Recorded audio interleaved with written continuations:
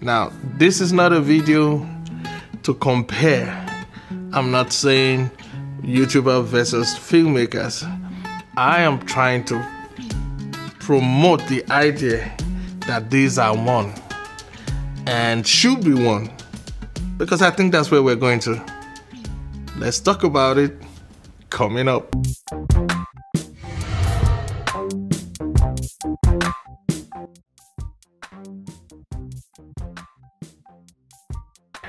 This is rather a sensitive topic to handle, but I'm going to try. I'm going to take the risk, and I hope that I can reach more of the people who understand than those who don't. Here's where this whole thing started in my head. You know, when I hear on YouTube, I watch a lot of content, you know, and as most of you, I believe that video creators, content creators watch a lot of content. You know, I've come to learn to avoid negative statements and negative, you know, things that would kind of, you know, send you in the wrong direction, give you the wrong vibe, you know, because where we're trying to go, it's not easy to get there. So every string that would try to pull you back, we need to get rid of. Okay, let me try and attempt a general definition for both parties. First of all, I would say in general, a YouTuber is probably a video content creator for YouTube, right? And a filmmaker, actual filmmaker, is a content creator, so to say, who makes video production for TV or the cinema. All right? Question is, where is TV today? And where is TV going? And where's the future of TV? Another question will be, where is cinema today? What's the future of cinema? Can you answer these questions for sure? Now, one thing I can tell you is that the future of YouTube or other online platforms, not just YouTube, anyone that may decide to stick his head up, has got game going. Okay? We all know that things have changed, things are changing.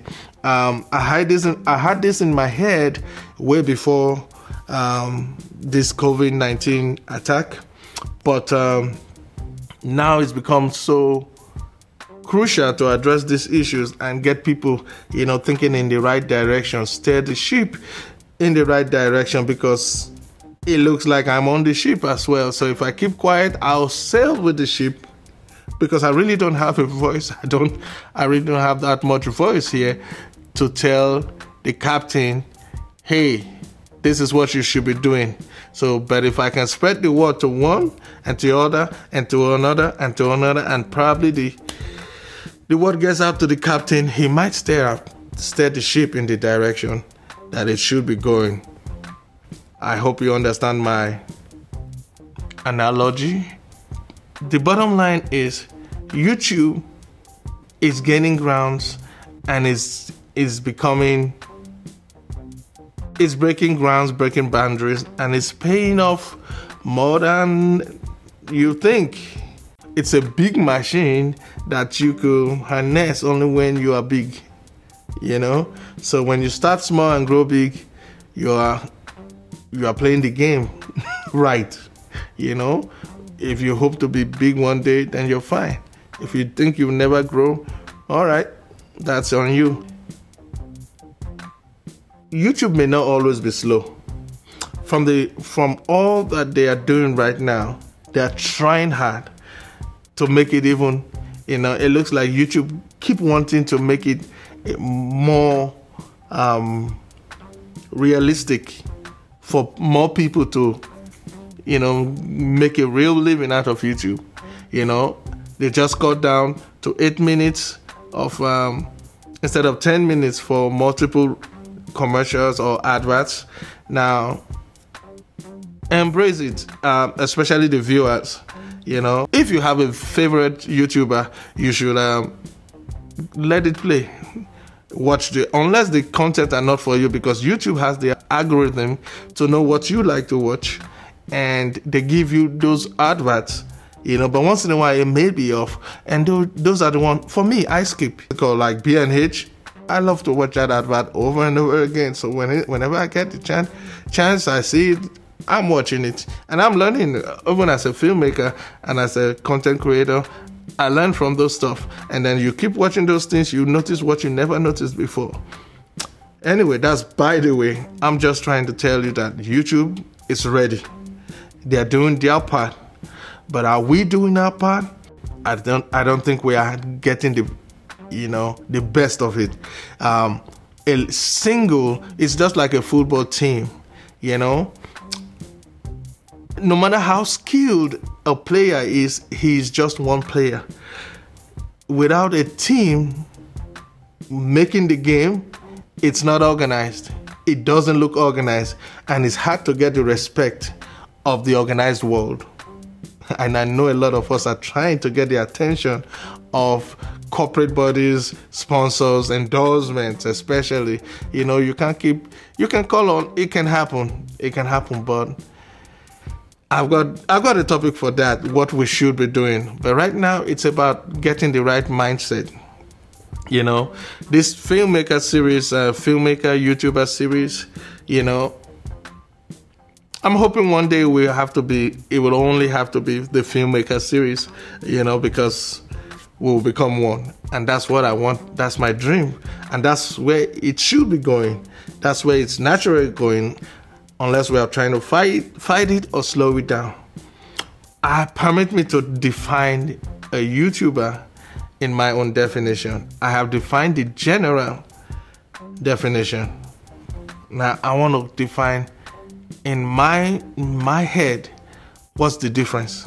The YouTuber, now there are levels of YouTubers, there are levels, but it all comes to the same thing. Now, beginner YouTubers, it comes to the same thing. The more YouTubers spring up, they grow. They say they are just YouTubers, and they grow into filmmakers. That is how it should be naturally. It might take you some time, some 5, some 10 years, some 3 years, some 2 years, depending on your dream and your desire. You could get to being that YouTuber that we are talking about. So, you may be a beginner YouTuber, you may be an intermediate YouTuber, you may be a pro YouTuber, but we are coming to the same point. And when you get to this point, you join in the Filmmakers Club. And let me explain to you what I mean. The difference between a filmmaker and a YouTuber, in my definition, is a dream or a vision. A YouTuber with a vision is a filmmaker. Now, you may have other dreams, you may have stuff like that, but as you develop in the video content creation, see, let me tell you something. Funny enough, I think everybody has a story. I think everybody should be able to tell their story. I think every story is worth telling. I think some people may tell your story for you, but if you got the skills, you may be able to tell your story for yourself. I think the world would be a better place if we all tell our stories. I think God created everybody to be filmmakers, or at least storytellers. If we give everybody a chance, we all have a story to tell. And I think everyone will learn from everyone's story. So the more people we give the opportunity to tell their stories, the better. Now, like I said, not everybody will be able to tell their stories. Some of us will listen and watch and see you live your stories, and we'll tell it for you. You're talking about cameras, right? You use your cameras and you put your cameras in front of you.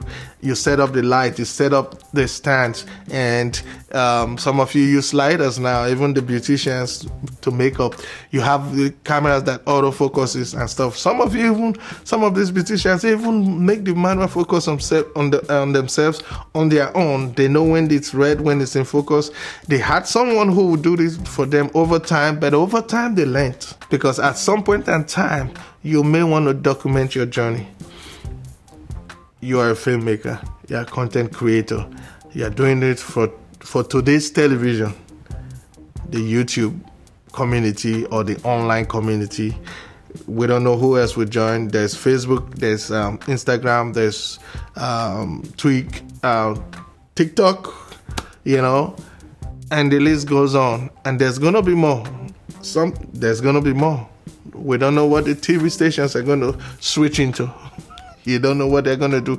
They already have online platforms that are on the low, but if they have to, they are gonna launch at it.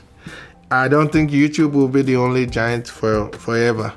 I think they are going to have their competition eventually. Everyone is going to dive into that same path, you know. I don't know how long YouTube will be king. Maybe they'll be king forever, but they are going to get healthy competition in the nearest future. But for now, we are on the biggest planet on earth. Okay, harness it. There are many things you can do with the opportunity you got with this audience. I have a lot to say. I want to wrap this up. I believe I've made the foundation for what to expect. I believe that we are wasting the opportunities that we have. We have, especially the big channels. What really inspired this whole filmmaker series, YouTuber filmmaker series, is the fact that we keep saying, I'm going to say we, even though I don't say it, but I have to identify. If they point a finger at us, it is us, right? So we keep saying, oh, that's not for us. That camera, whoa, it's too big. It's for high end. It's not for us. I agree it is expensive. I agree it is hard to get. But don't keep belittling yourself. I don't think we have much time to play around.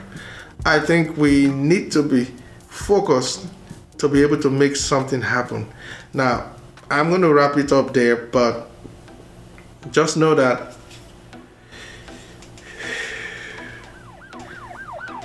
you can limit yourself. Do not. I think you have the ability to do more than you know. Join me on the next episode of the YouTuber Filmmaker series, and I'll break it down for you what you're missing out on, what you could be doing, how much richer you could be if you apply these little principles I'm going to show you, especially you YouTubers with the skills right now. Thank you guys for watching. I remain Alec Godwin. Like, comment, feedback. I will appreciate that. And let the conversation continue down in the description. As always, like, subscribe. See you in the next video. Bye.